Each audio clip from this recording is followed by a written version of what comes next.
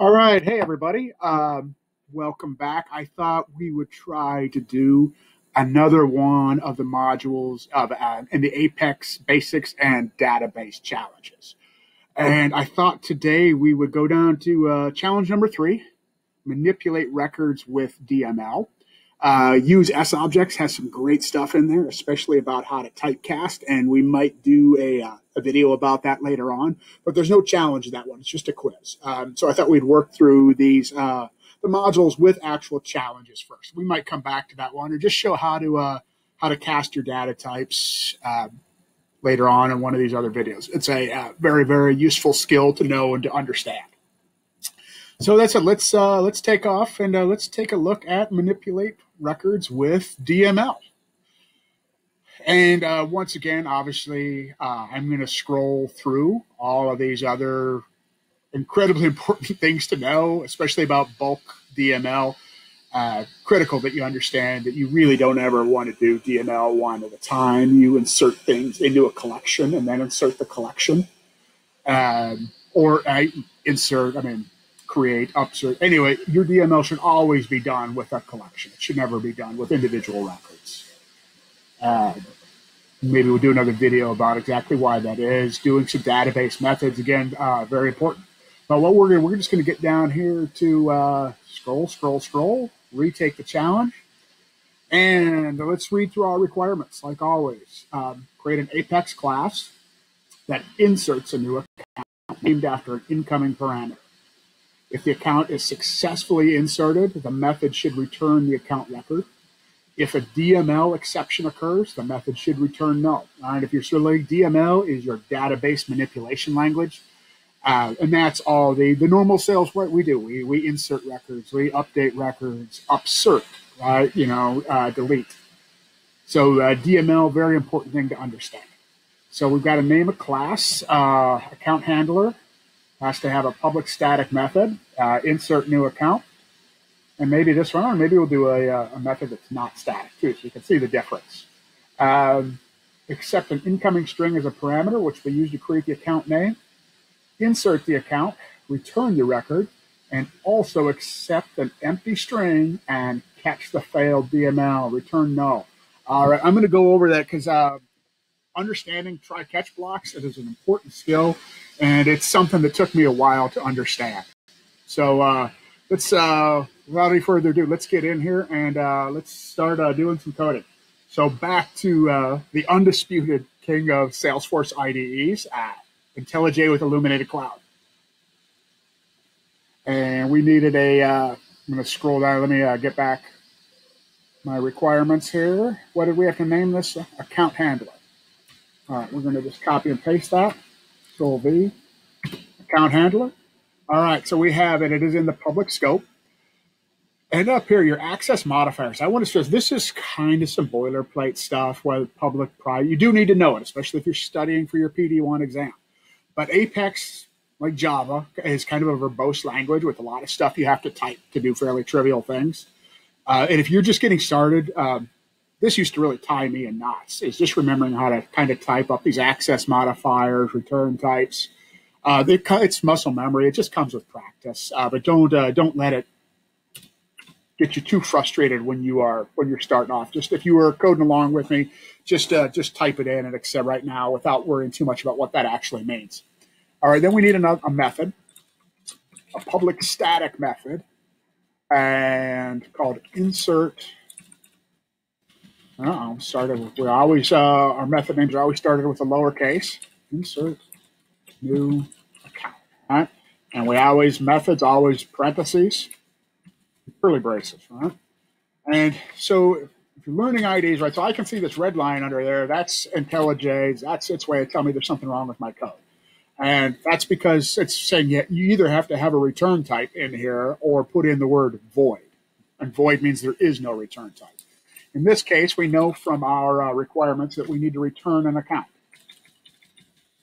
So we've got our account, and we know that our method has to have a incoming string as a parameter, which will be used for the account name. Okay, we need to type in string because we always have to declare our variable types in Apex. So string, and then we can name this whatever we want. So, I mean, we could name it, you know, A, right? If we wanted to, that would work. It would compile. Our code would run. It would be terrible code, though, right? So that's a convey. You always want to give your code descriptive names to make it easier for the person that comes after you, or quite honestly, yourself, when you come back to the code you wrote a few days ago, a few months ago. You're trying to figure out how this even works. As the more descriptive your stuff, the better off you are. I got a typo in this. So like this would fail in Trailhead. Insert new account, string, and we're going to say string is account name. All right. Now, so the first thing we're going to do, we're just going to instantiate a new account. And if you're new to the instantiate is just a fancy word for we are going to create an account S object in Salesforce. So how we're going to do that, we are going to just say type account, and I'm going to just name it A. Maybe not best practice right here. Sometimes that can be kind of a little bit of a Salesforce convention. Is account A, lead L. And we have to set that equal to something. And we're going to say account A is equal to a new account. All right. And then there's a couple ways we could do this. I'm going to show you two ways. So we account A. We need to set that name equal to the string that came in as our parameter. So we could type in A for the name of our account. And we could use dot notation. And you see my ID is helping me out here. I can see all the fields that I can access. So we just want to name the account. I can use this, and I can just access the name value that way. And I can set it equal to the account name parameter in my method. I'm going to show you another way to do this. So this is fine. This works. And to me, it's really a matter of choice, how you like to do this. We're going to create a second account. And I'm going to name it, just going to call it second account. All right. And we're also going to set that equal to a new account. So in these parentheses here, that is your account constructor. And those are values that you can pass in when that account is being constructed, when it's being created in memory, essentially. So we could also access these values right here. So instead of typing in the name below, I could just do something like name equals account name. Either one of these are fine. Either one of these are going to do exactly what we want, all right? And I'm going to leave them up here. I'm only going to insert one of them so you can see how this works. But either one of these are perfectly acceptable ways to write your code. I probably tend to put stuff in the constructor more often because I think it's a little more readable, but you do it your way. All right. So now what we need to do is we need to insert this account, and we need it in our requirements to catch any errors. So what we need to do, we need to create a Trycatch block. So we're going to type the words try. So try is an Apex reserved word. You can't use it. It has specific meaning to the language. I mean, we're going to try something. After try, always comes curly braces. And eventually I'll actually type in curly braces. And after a try-catch block, always comes catch. Parentheses and curly braces. So let's go up to so try is saying that, hey, now that we've done this, try to do this thing. And what we want to try to do is insert. So insert again is an Apex reserved word. Insert A. Insert the account that we just created. And we also want to return that account. Return also a keyword or a reserved word. So we're going to insert the account into the database, and we're going to return that account back to the caller. Now, catch, the code in your catch block will only run if something goes wrong. So for this here, we're going to type in exception. An exception is a built-in Apex object. And we are just going to say catch exception. We're going to name our exception E. Again, we could call it whatever we want. I'm going to call it exception E. And that's kind of a standard developer convention. So we've caught that exception. Now, for our challenge to pass, all we have to do is return null. And that should pass right now. But actually, this is your code will pass. It'll pass the challenge. But this is actually pretty bad practice. If you are going to put stuff in a try-catch block You want to do something to handle your errors. Otherwise, what happens, sometimes you have code that's failing and nobody ever knows about it because it's failing inside a catch block and it's not telling anybody anything. So typically, I have done that. I mean, send out an email, create a new case. There's all kinds of things we could do. In this case, all I'm going to do is I'm just going to send a message to the debug log. All right. And we're going to do a couple things I'm going to show you. First of all, we're just going to say, hello from the catch block. So we should only see that code run if we go into our catch block. And our exception object also has some very useful methods built into it.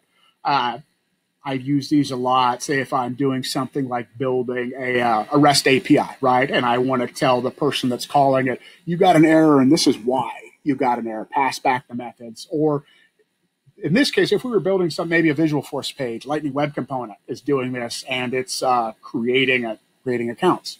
We'd want to send something back to the user that this account failed to create and this is why. So we're just going to do system debug for now for what we're going to do.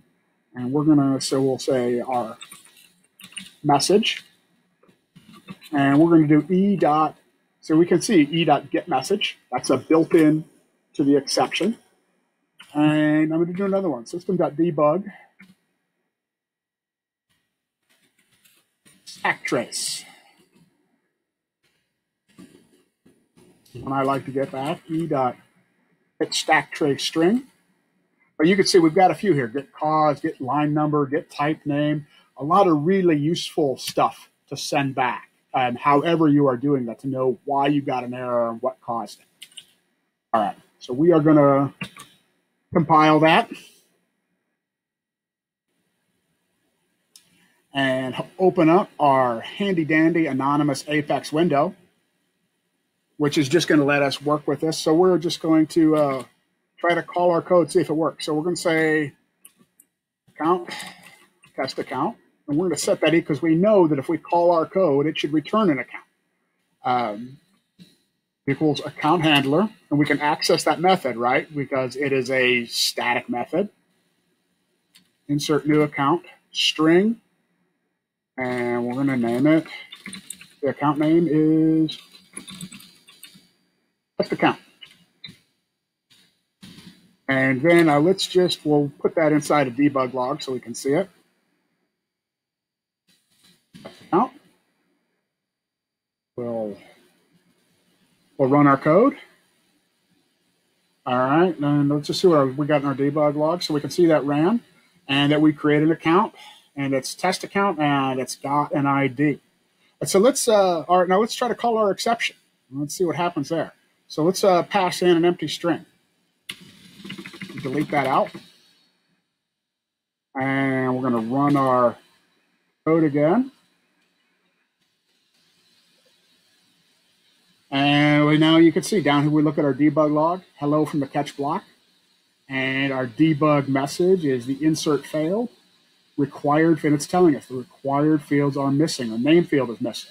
And our stack trace, it's saying, hey, this failed on the account handler, insert new account, line 13. Now it's right there. So now we can just go back and look at our code and see this is where the failure happened. So a lot of really useful stuff that you can do with that. And last thing, I'm just going to show you while we're working on this, I think we have a little bit of time, is the difference between doing this as a static method and not a static method. So let's just do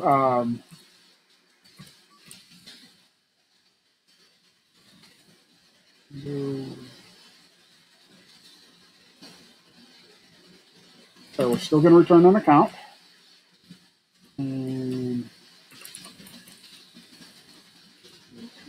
we'll just name it insert new account too.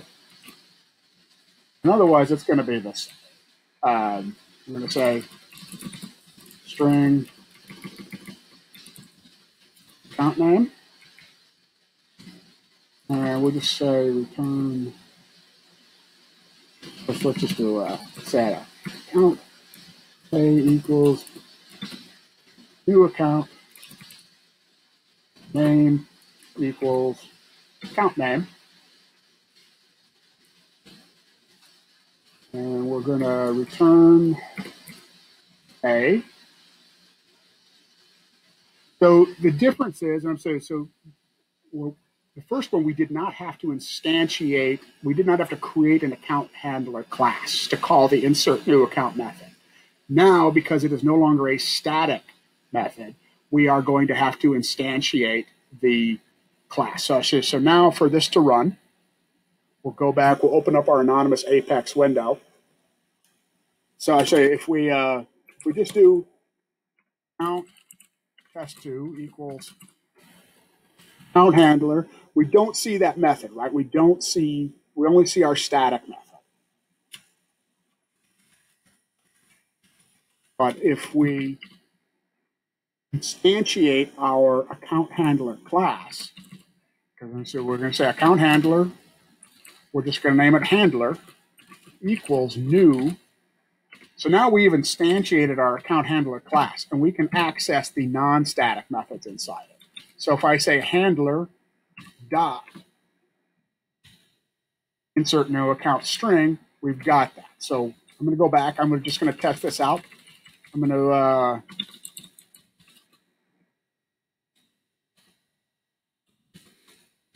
I'm going to set that to insert new account.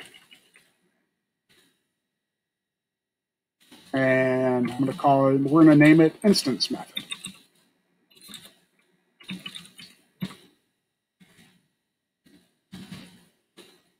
System debug, and we'll see, we're going to say, just so we can see what we got there, plus count 3. Run our code.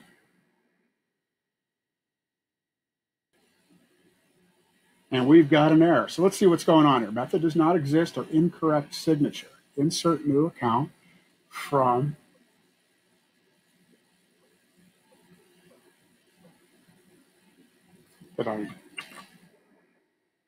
file failure lines.